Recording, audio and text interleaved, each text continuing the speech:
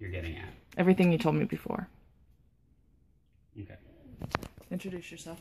I'm not introducing. Will you get the camera out of my face? They can see me from back there.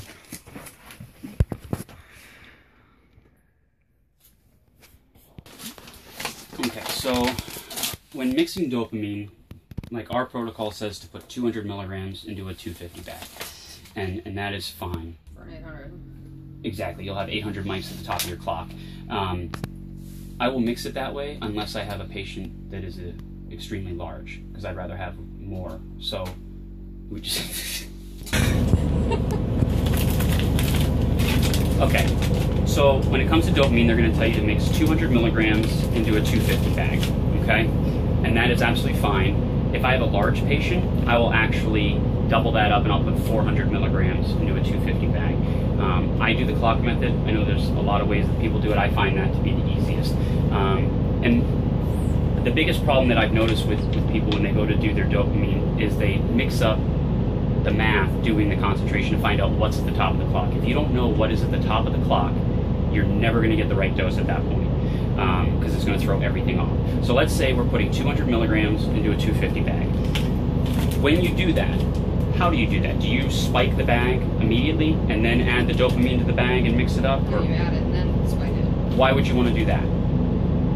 Because then you're going to have part of the fluid in the drip set. Absolutely. If you spike this bag first and then add the dopamine and you flush your line, the line is full of whatever the fluid was, whether it's D10, normal saline, that's what's in the line. So it's going to take a little bit for them to actually start getting any of the medication.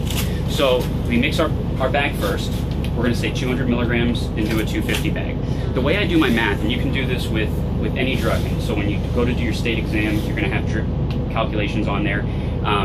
What I do is I take the fluid. They're either going to give you a 250 bag or a 500 bag, okay?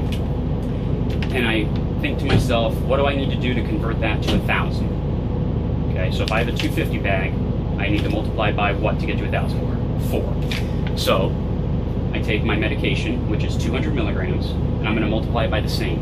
So I multiply by 4, gives me 800. It automatically changes from milligrams to micrograms. It does the conversion for you. So now I have 800 mics at the top of my clock. Let's say I gave you 400 milligrams of dopamine in a 500 bag. What would be my concentration at the top of the clock? 800. 8. I have 200 milligrams going into a 500 bag. What do I have to multiply my fluid at to get to 1,000? Twice. Okay, so I multiply 200 by 2, which gives me 400, which drops it down to... I'm confused now. You lost me. If I multiply this by 4 to get to 1,000, yes. Okay, I multiply 200 by 4. Right. And that gives me 800. what?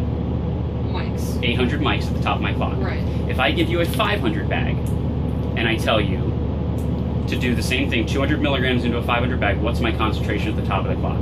If I multiply my fluid by 2 to get to 1,000, I have to multiply this by 2. 800. So 200 times 2, 400. 400. Okay. I have 400 mics at the top of my mics, clock. okay. Say I give you 400 milligrams of dopamine into a 500 bag, Then it's 800. then it's 800 mics. It'll work with anything. If I tell you lidocaine, I give you 1 gram of lidocaine to put into a 250 bag. What's going to be at my clock? 4 For what? grams. Or micrograms. You went from grams, it lowers it 1 down.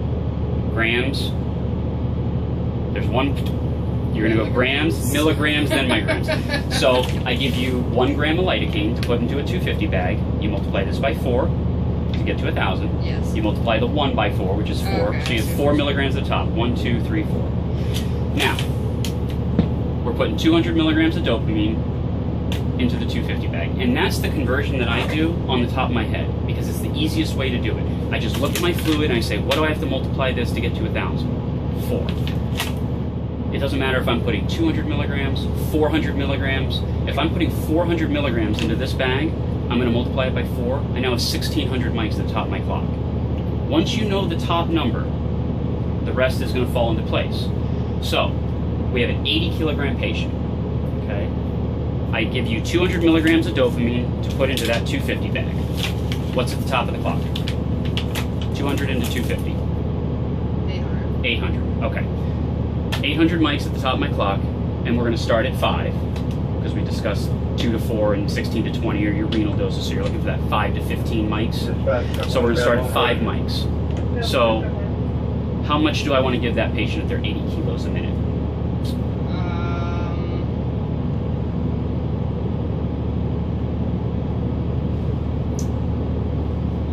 How many micrograms a minute? 40? And add another 0. 5 times 80. 5 times 8? 400. 400. There you go. Sorry. Okay. So you're going to give them 400 mics a minute.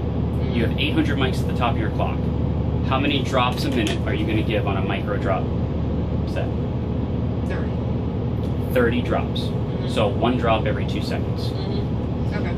I practice doing my calculations for my drugs so that if I get that call at 3 in the morning, it's as easy as can be for me. Yeah. Because if I can do it at 3 in the morning from a dead sleep, 2 in the afternoon is no problem. Okay? So all you have to think about is, how do I get my fluid to be 1,000? If it's 250 or 500, I'm either going to multiply by 4, I'm going to multiply by 2.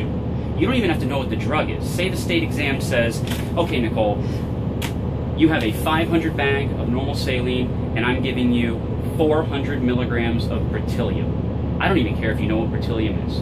Can you tell me what the concentration would be at the top of the clock without a pen and paper, based on how I just taught you? 500 cc's and how much of that? 400 milligrams of beryllium. 400 milligrams? 800 mics. 800 mics at the top of your clock. Do you need to know what beryllium is to even figure that out? Did you need your paper, pencil?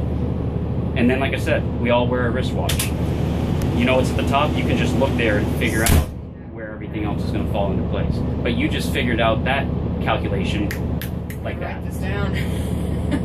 This is good stuff. Don't worry, I'm putting it on YouTube.